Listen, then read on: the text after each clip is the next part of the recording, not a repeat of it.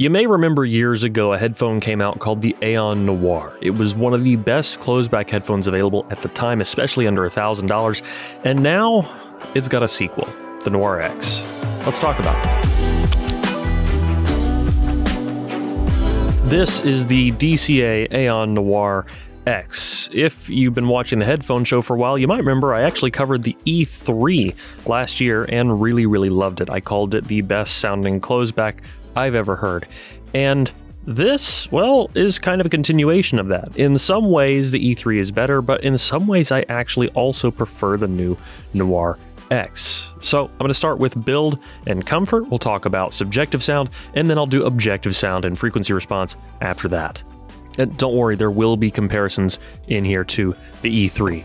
I'm DMS, you're watching the headphone show, and this is my review of the Noire X. So first thing to note, I do actually like that this doesn't have these sort of like carbon fiber or other looking patterns on the side here.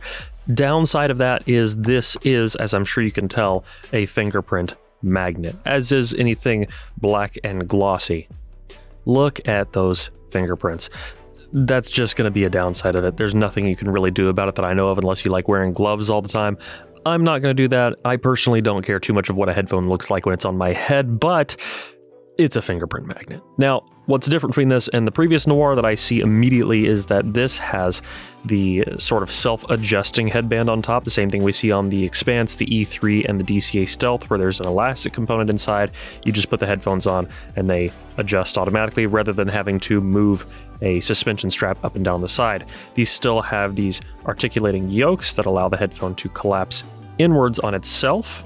As I'm sure you can tell, they are closed back. This has the metamaterial design that we see in things like the Stealth, Expanse, and E3, which is actually, I guess, making it now the most affordable headphone with a metamaterial design that DCA makes. Now, this is still in the ballpark of like the roughly $1,000 range. I don't remember the exact MSRP, but I'm assuming based off the previous generation that it's going to be around that mark. And for a headphone that has this specific tuning method, that does make it the cheapest one out there.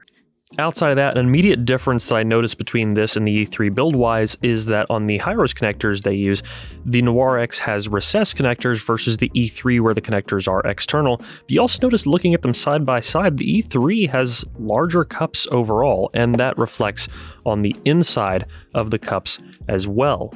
The ear cup is a bit more forgiving on the E3, so while the Noire has a bit more kind of vertical ear space, the E3 has more lateral ear space. Just for the sake of comparison, if I take my calipers here, on the Noire at its widest point, I'm getting about 43 millimeters wide and 82 millimeters tall. In the very center, we're looking at ballpark 19 millimeters deep. And on the deepest end, we're looking at about 30 millimeters deep.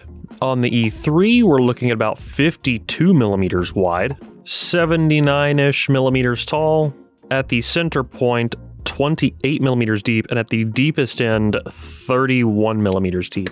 So the E3 definitely has a more spacious ear cup than the Noire does, though the Noire I definitely would not call a small ear cup by any means. Throwing this on the scale real quick, E3 is coming in at 459 grams, and the Noire is coming in at 400. And now after a moment, 402. And that does translate on head. The Noire does feel a little bit lighter than the E3. On the Noire, it doesn't affect me quite as much despite feeling similar. I think that's just because of the extra roughly 50 grams that have been shaved off in this headphone. Now, either way, I would probably still put something on there like this. This is a ZMF Crescent Snap, and you just wrap that around and it would button on itself on the top. Something like that helps out a lot in my personal opinion. I do wish that these were just slightly padded on the bottom. Like that would make a world of difference. Give me like 3 or 4 millimeters of just padding on the bottom side of this and not this stitching, and I would be so happy. That'd be awesome. Either that or just a soft headband, one or the other. One other downside, the pads are glued on. Now that is kind of an upside and a downside. The upside is it's going to get significantly better seal to the baffle. Downside being that, you know, when you put on new pads, you have to essentially peel these off, put on an adhesive layer, and then put the new pads on. So it is what it is. Not the end of the world, but I know that it's something that there are people who complain about it, and I don't blame them. I do like being able to swap pads, But at this point, this headphone does so many other things right, I do feel like it's kind of nitpicky. It does have a carrying case similar to the rest of the DCA Aeon lineup, and a traditional Aeon cable. Nothing crazy going on here. I do like the cable more with the E3, but this one is fine. Nothing to complain about, really. It's just an okay cable. And on the last note of building comfort, the isolation, I tried to notice a difference between them, to really tried to see if there was like one was more isolated than the other, but they feel about the same in terms of overall isolation level. Neither are super crazy. Like the headphone I'm wearing right now is the HD620S, which I love to wear for monitoring just because it is crazy isolating.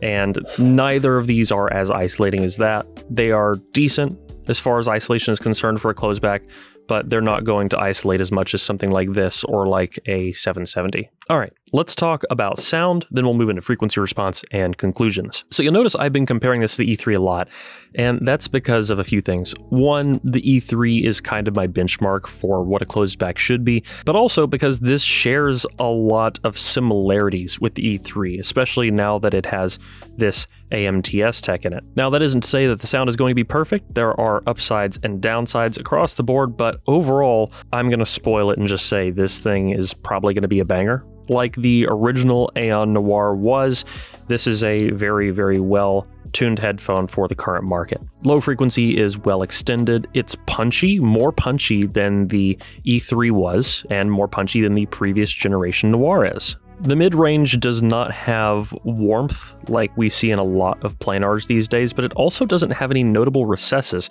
which is impressive for a closed back. There's a bit more vocal presence going on in the upper mid-range, but not quite the same vocal presence we get at normally the peak of the ear gain with something like the E3. And then above that, it is very airy sounding. It's not going to be peaky like the 109 Pro, but it's definitely very airy sounding.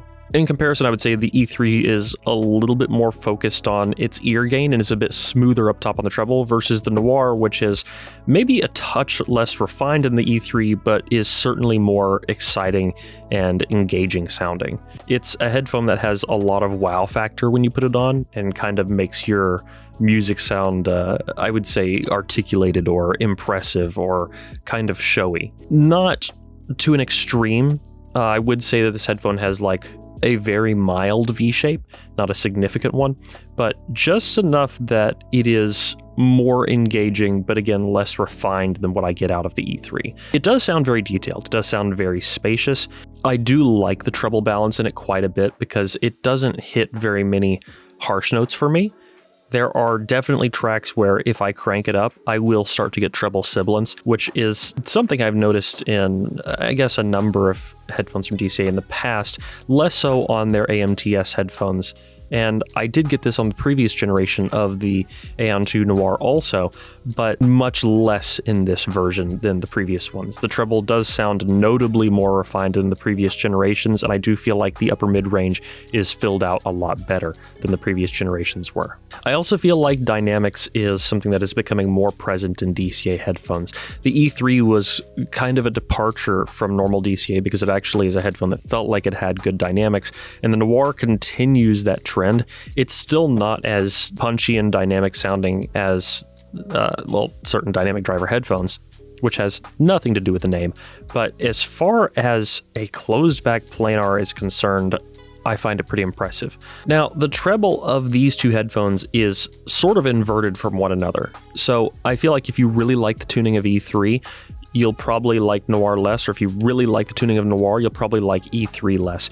And for me, the answer of the perfect closed back lies somewhere in between these two headphones. Like if you take the both of them and just take an average of the frequency response of both of these two headphones, put it together, you would get something that is damn near perfect for a closed back. But given that there will be HRTF and HPTF differences between people, I think that most people are going to lean one way or the other. I do really like both though, and I will say in the end which one I would buy if I was buying a headphone today.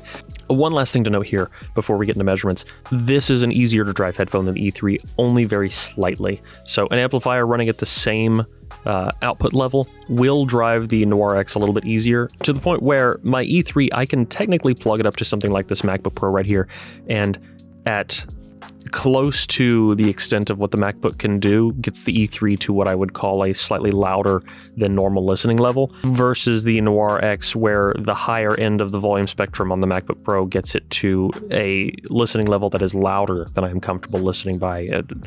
I would say a bigger margin than the E3. Now, both of these I would still recommend probably using with a desktop amplifier, or if you're on the go, something like a Quest Style M15 or a Cord Mojo. I think the Mojo is an awesome pairing for it. But you could use this with a laptop just fine if you wanted to. And I don't think it's going to necessarily impact the performance. It's just down to what your listening levels are. Which, by the way, if you do need an amp, we are having a holiday sale over on headphones.com. You can check that out at the link in the video description. Some pretty good stuff on there. Now, I think we've covered sound pretty well. Let's get into frequency response, objective measurements, and then we'll talk about conclusions after that. So, here are the measurements of the DCA Noire X. This is an HPTF measurement, which means that it is multiple measurements from multiple different measurement rigs of this one unit that have all been compensated to diffuse fields, so you can see the variation from head to head here. So, like I said, we're getting pretty solid bass extension. It does elevate up a little bit from the mid-range. We have a bit of a bump around like 80 to 90 hertz. It slopes back down into the mid-range, not too much warmth there. We have a little bit of a bump around 1 kilohertz that continues until about 2.2 kilohertz. It's giving us a bit more of that vocal presence. We start to recess in there a little bit, with a lower point being between 3 and 3.5 kilohertz, which is kind of the peak of the ear gain, which is probably why the Noire X sounds a little bit less ear gainy than, say, the E3 does. We get a bit of a bump there at 5K, depending on what head you have, because with one of the heads, it didn't have a bump at 5K, and with another one, it did. And then from there on, we trend upwards into the treble. That is definitely where this headphone feels very airy, and something you'll notice is on both heads, we're still getting pretty solid treble extension at a pretty decent level, all the way up there at like 18 kilohertz. That is pretty dang high into the treble, and I think that's why this thing sounds so airy and so crisp and so clean. But you can also see elevations between, say, 9 kilohertz and 14 kilohertz that, depending on how loud you listen, can lead to things like sibilance. Just for the sake of comparison, I'm going to show you, this is both on the Brüel & Kjær 4128C. The blue line here is the Aeon Noire X, and then the red line is the DCA E3. The E3 is showing deeper and louder sub-bass extension, which, you know, it is a larger driver. It does sound that way. The E3 does sound a little bit more bassy than the Noire X, despite the Noire X sounding a little bit punchier. The lower mids on the E3 are also oh so slightly warmer. We get more of that 3 kilohertz ear gain on the E3, then the E3 is a bit more tame in the treble above that. Now, they both do share kind of similar treble elevation, especially between like 5 kilohertz and 8 kilohertz. But if you look specifically between the areas of like 1.8K and about 5K, just in that little window there, it's almost like they're the inverse of one another. So kind of through that region where one is a bit more pronounced at 2 kilohertz, the other is a bit more recessed at 2 kilohertz, and then the inverse is happening around, say, 3.7 to 4 kilohertz. That, I think, is what's going to make these headphones sound quite different depending on who is listening. And I think that's what's going to separate who is going to like which headphone more between the two. Again, as you can see here, I think the E3 is a little bit more refined, a little bit more restrained in its frequency response, but the Noire X still is pretty dang close within the preference bounds and is a bit more engaging. I would say between the two, that makes the E3, while still pretty dang accurate, it is a bit more relaxed out of the two. And the Noire is more of that kind of exciting, airy kind of sound. It still has good bass extension. And a big part of this is also going to depend on what kind of music you listen to, and of course your personal HRTF, because these are high acoustic Z headphones, and that means they're going to vary a bit from head to head. Okay, I think it's time we get into conclusions. So, I really loved the E3. It's obvious that I like the Noire X, but it's obvious also that it's not perfect. That said, I do think this is the best closeback available at this price by a notable margin. I hope that DCA continues to kind of make this AMTS tech more available in their more and more affordable models. And I would love to see an open back with tuning like the Noire X from DCA. I think that would be really cool. But as it is, DCA's strong suit is closed backs. They have shown that time and time again. and I'm very, very impressed with the Noire X. If I was to buy any headphone today, oh, that's tough. I would probably buy the Noire X, but that's just because there's such a significant price gap between them. The E3 is basically double the price. If money was no object, I would buy the E3, but money is an object. It is something that the vast majority of us have to consider, and at that point, I feel like the Noire X does so much of what the E3 can do. I would probably just end up buying the Noire X, despite the E3 being what I think is a little bit better. And the difference in those really comes down to, again, your personal preferences, but also I think the Noire is a little bit more exciting, a little more engaging. I think that for especially listening sessions that are probably 2 hours and under, the Noire X, I think, is going to give you probably a bit more excitement during those listening sessions, versus the E3 is something that I would put on if I really want to wear a headphone all day or all night and just use it nonstop. It's just going to be less fatiguing, it's a little bit more comfortable, and despite there being an extra bit of weight, I think the E3 is just a little bit more refined. I think of the vast majority of people, I would say the Noire is just an absolute banger, especially at this price point. If money is no object to you at all, or if you are really pushing for just like the best, I think the E3 is the winner there, though not by a massive margin. Like, it's closer than you might think, but the E3 really is just a little bit better. Just depends on how much that extra bit is worth it to you. I think what I'm probably going to do is I'm going to keep using the E3 at home, and I'm going to be using the Noire here at the office.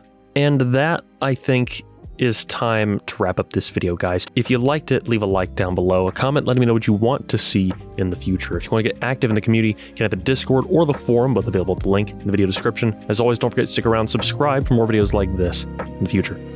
Till next one, guys. Peace.